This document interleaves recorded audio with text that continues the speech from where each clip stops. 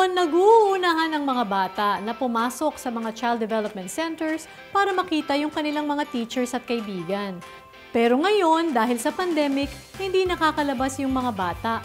At yan ay isa sa mga inaalala ng mga magulang. Paano nga ba sila matututo habang nasa bahay? Magandang araw mga nanay, tatay at teachers. Ako po si Kch Dswd. Ang katuwang ninyo sa isa na namang araw ng makabuluhang lessons at bagong ideas. Maraming nabago sa ating new normal. Kung dati ay malayang nakakapaglaro ang mga bata sa labas, ngayon ay kailangan natin silang libangin habang nasa loob sila ng bahay. Kaya naman to the rescue ang ating mga teachers para alalayan ang mga magulang para mabigyan pa rin ng makabuluhang learning experiences ang mga bata. Pero mga parents and teachers, paano nga ba natin magagawa ang mga activities na ito ng maayos at epektibo? Paano natin i-execute o gagawin ng maayos ang mga planong ito? Yan ang ating tutuklasin ngayong araw. Kaya, halina't magsama-sama tayo tungo sa epektibong pagtuturo at produktibong pagkatuto.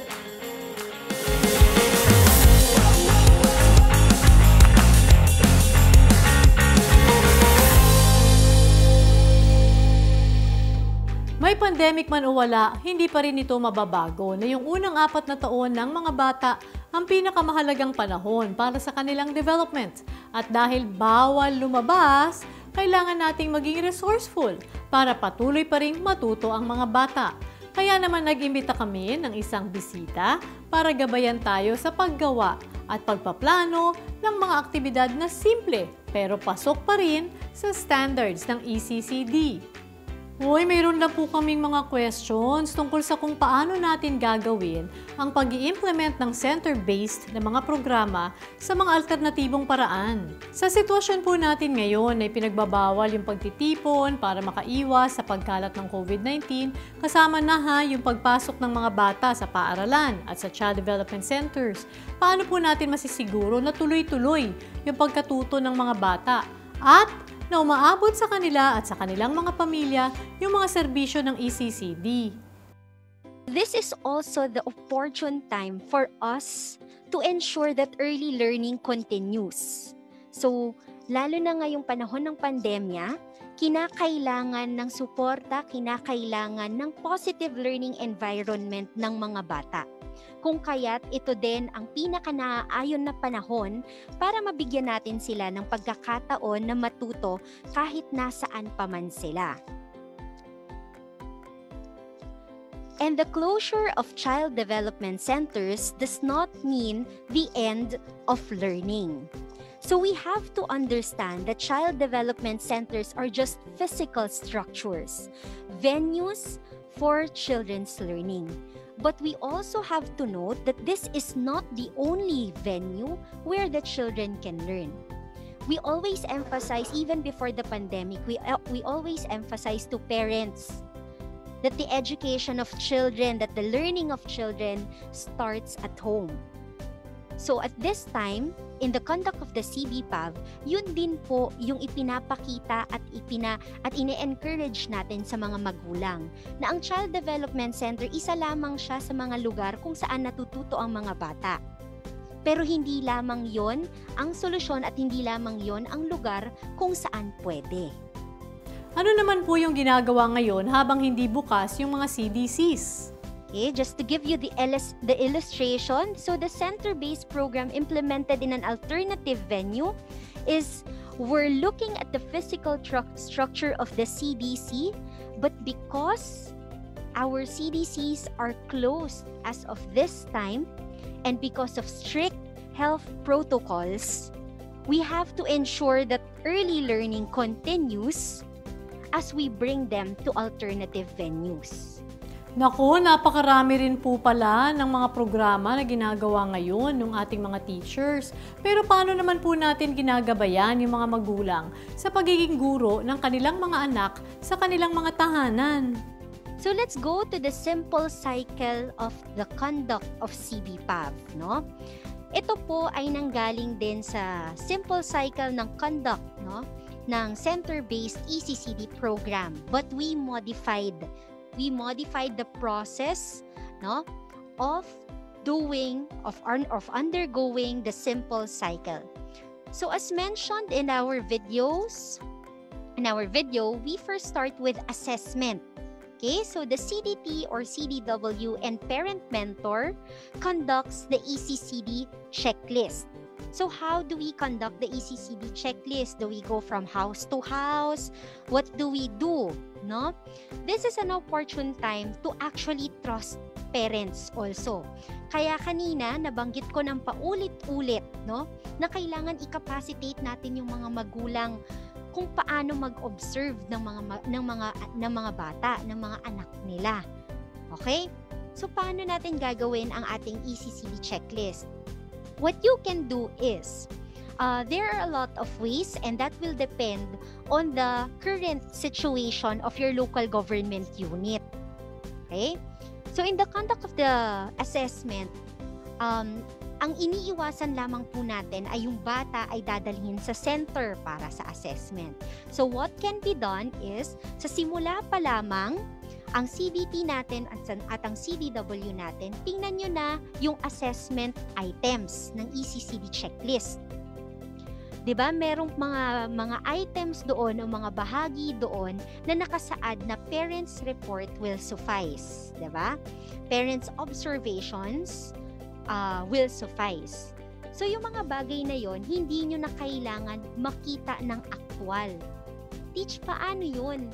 Paano kung hindi nagsasabi ng totoo yung magulang? This is the time that we have to trust the parents. Okay? This is the time that we have to trust the parents, capacitate the parents on how to properly observe.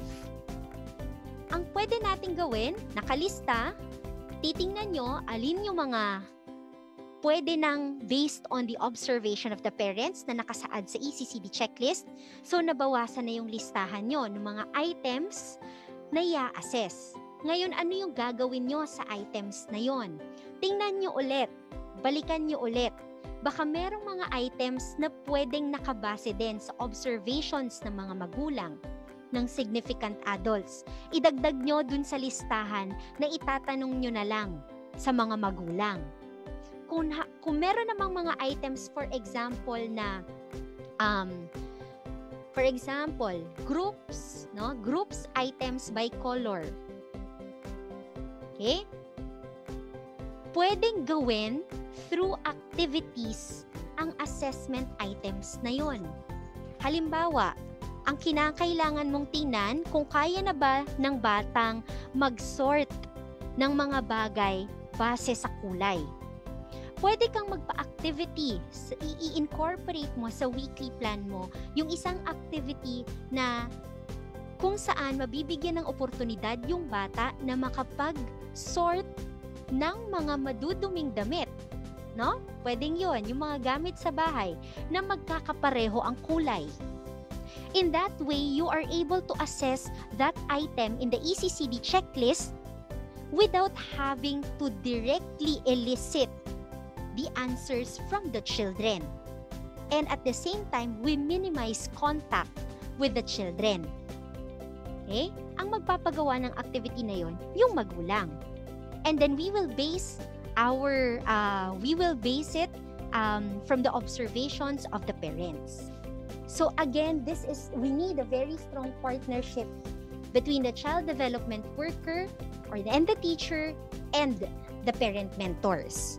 So the observations of the parents and the significant adults are very important. So pwede niyong i-incorporate sa activities yung assessment items. At pwede ring nakabase sa mga magulang. Meron ding iba ang naiisip nilang paraan dahil pinayagan naman sila ng kanilang mga MHOs, ng rural health units nila, no, ng mga CHOs nila.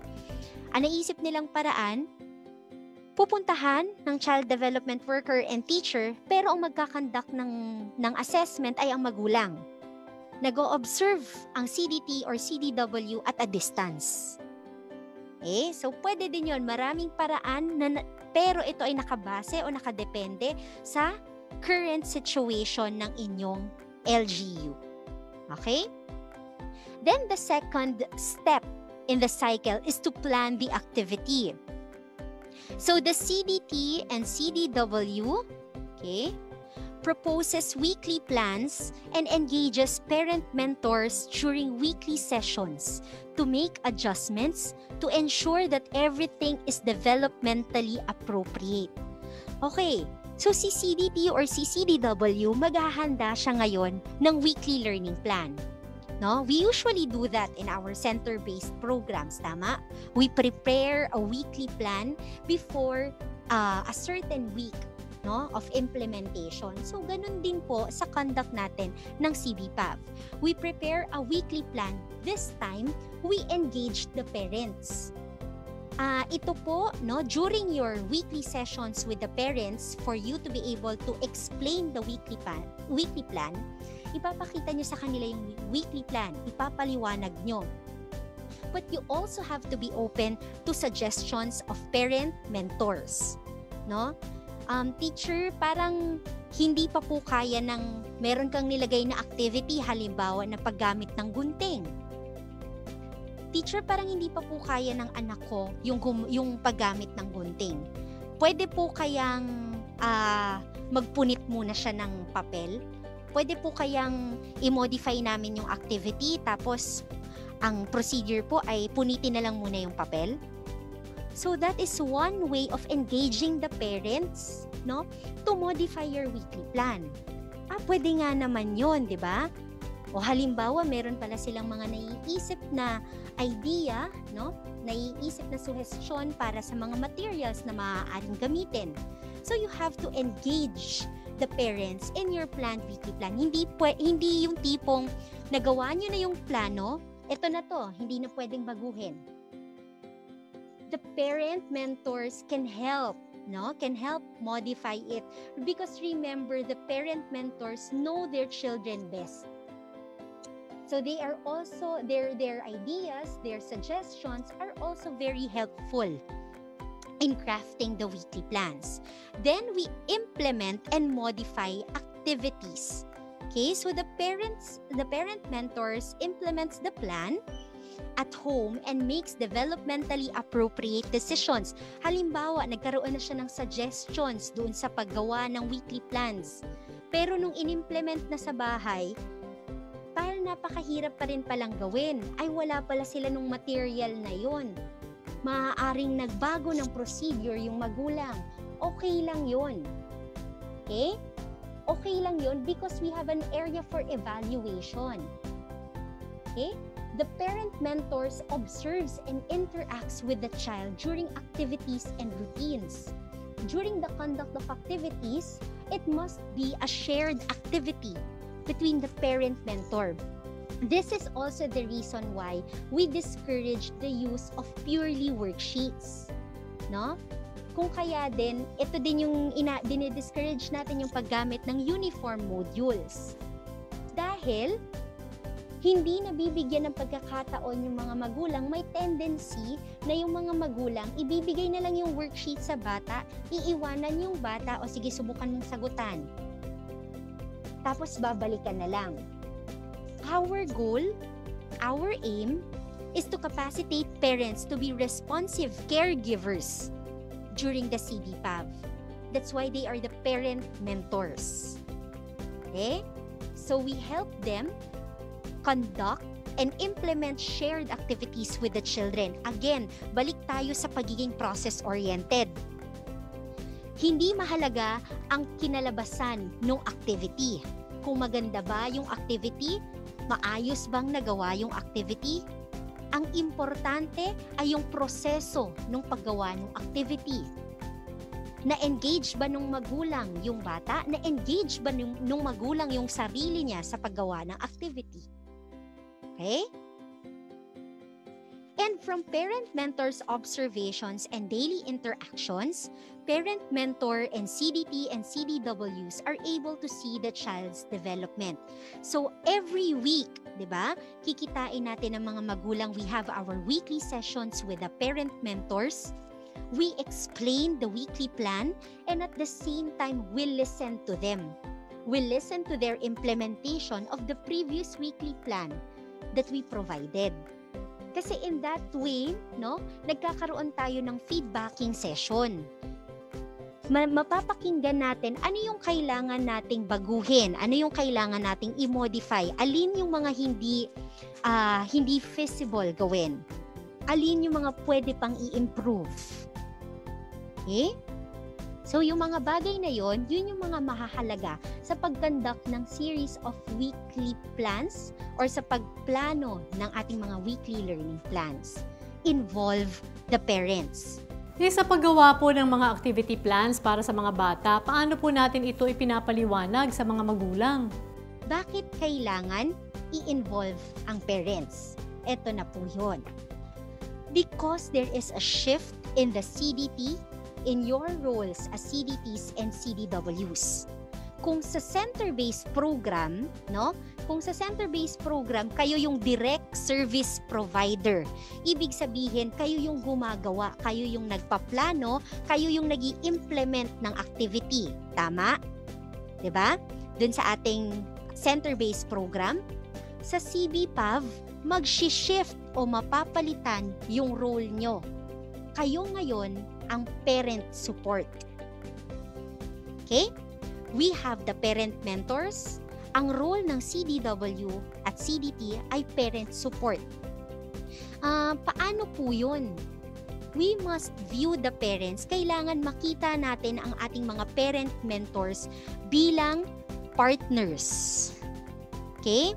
Hindi tayo mga boss ng mga magulang, ng mga parent mentors. Tinitingnan natin sila bilang partners, hindi yung tipong ito po ang weekly plan natin, paki-implement po sa bahay. Our role is to support parents and to be their partners. Kaya kung kanina, paulit-ulit ko po talagang binabanggit, no, at ini-emphasize yung importansya ng pakikipag-usap at pakikipagtrabaho sa mga magulang sa pagbuo ng weekly plan. Okay, we have to be open with our communication. We have to open our lines with the parents. We have to think bakit natin kailangan suportahan ng mga magulang sa kanilang role bilang parent mentors. Kailangan nating isipin ang mga magulang, no? Kailangan din natin silang isipin. Isipin natin nasaan sila. Ano yung current situation nila? 'Di ba nabanggit ko sa inyo sa profiling of learners natin, importanteng malaman ano yung kinalalagyan ng pamilya. Ano yung ginagawa ng mga magulang? Kasi maaaring yung mga magulang na yan, ang ating mga parent mentors ay napakarami ng roles na ginagawa. No? May 5 anak, pero nagtatrabaho din mula alas 8 hanggang alas 5. Tapos pag uwi, gagawa pa ng mga gawaing bahay. Kung kaya't hindi natin pinapahirapan yung pag-implement ng weekly plans natin. Okay? Hindi natin pinapahirapan yung mga magulang na ito yung weekly plan, i-implement nyo sa bahay. We have to understand where they are. Their responsibilities also as breadwinners of the families. So we have to support them. Okay? We have to support the parents. We have to capacitate them. We have to encourage them. Kasi kung tayo pa lang mismo teachers, CDWs, no, and CDTs, nawawalan na ng loob. Paano natin masisigurado or paano natin ito maitatranslate sa mga magulang? Paano natin maayos na maipapaliwanag sa mga magulang? 'Di ba? If you're a salesperson, no, kung kunwari ikaw ay nagbebenta ng isang bagay, para makumbinsi mo ang isang tao na bumili ng bagay na yon, kailangan kumbinsihin mo muna ang sarili mo na effective yung bagay na yon. Okay? So that is true with our CBPAV. You have to make sure that you understand the program para yung mga magulang din natin naiintindihan yung mga programa. Okay? So that we will be able to support them properly. Next, no? Kung nung una kayo ay direct service provider sa ating center-based program, tapos biglang sa pag-conduct ng CBPAV, kayo ay parent support, ibig sabihin, we cannot bring the classroom and resources to the home. Okay? Ano ibig sabihin nito, Teach? Ang ibig sabihin lamang po nito, tandaan ninyo na ang ginagawa natin sa center ay hindi, maaaring hindi feasible o posibleng mangyari o magawa sa bahay. Halimbawa, kung sa center meron kayong arrival routine, meron kayong goodbye time, syempre, wala naman yun sa bahay. 'Di ba? Hindi naman sila mag-arrival time sa bahay, hindi naman sila mag-goodbye time sa bahay. No? Kung sa inyong mga center, isang beses lang kayo kumain, snack time, or yung feeding ninyo, sa bahay nag-iiba yun. Posibleng 2, 3, 4 o 5 beses kung kumain ang pamilya. So nakikita nyo po yung pagbabago ng ating routines. Kaya hindi natin mai-expect na yung mga magulang kaya natin binabago or minomodify yung weekly plans. Kasi yung weekly plans natin sa center, nakaplano siya para sa isang 2 to 3 hour class. 'Di ba? 2 to 3 hour class siyang nakaplano. Pero pagdating natin sa bahay, hindi natin mai-expect yung mga magulang na maglaan ng 2 hanggang 3 oras sa isang araw. Lalo na yung mga nagtatrabaho, lalo na yung mga may iba't ibang kailangang gawin. Hindi natin maiiwasan na mahihirapan sila kapag binigyan natin ng weekly plan na pang isang buong session na katumbas ng center-based program. Na 2 to 3 hours, meron kang meeting time, meron kang story time, meron kang lahat ng routines nandoon.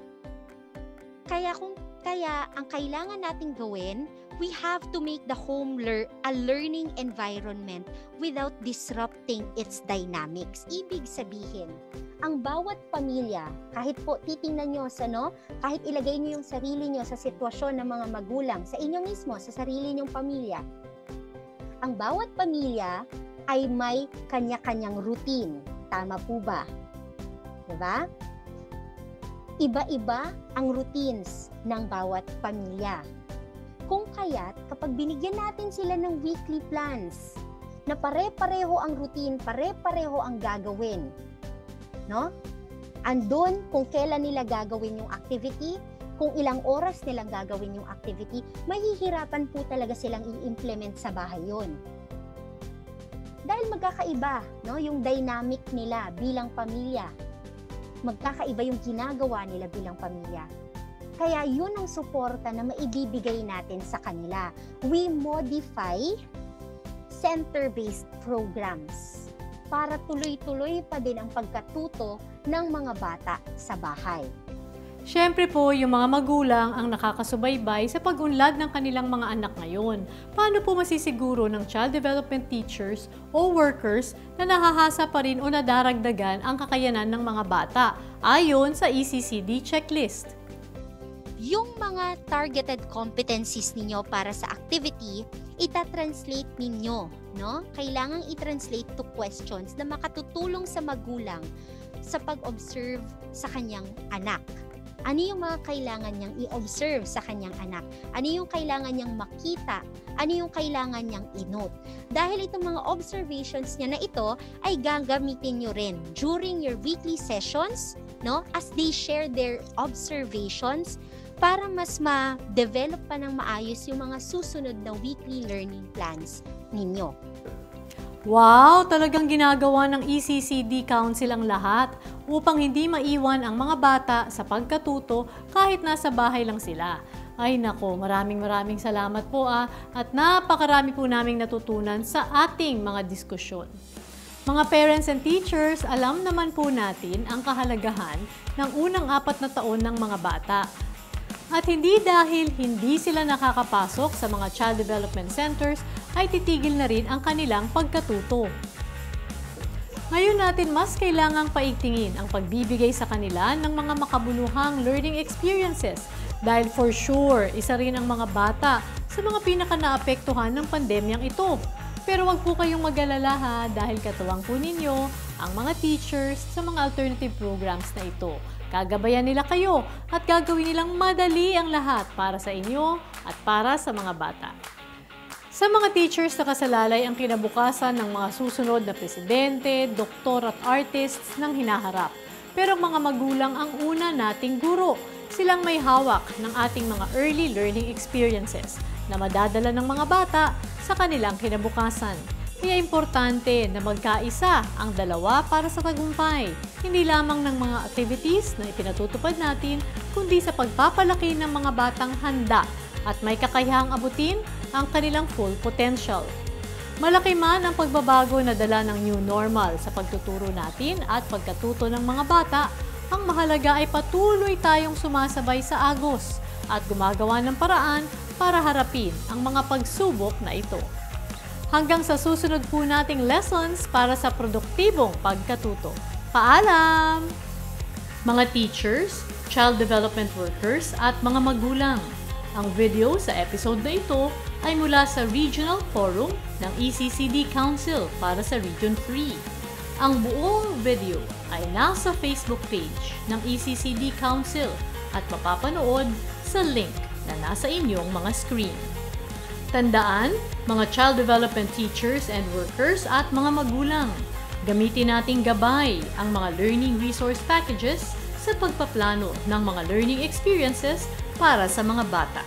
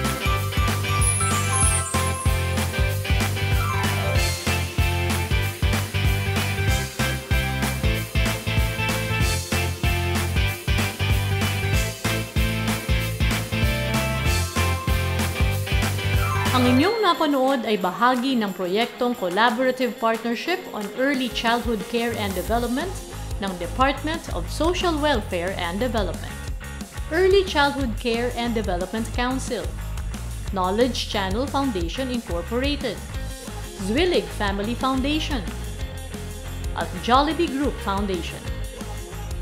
Na pinondohan naman ng Australian Government, Department of Foreign Affairs and Trade.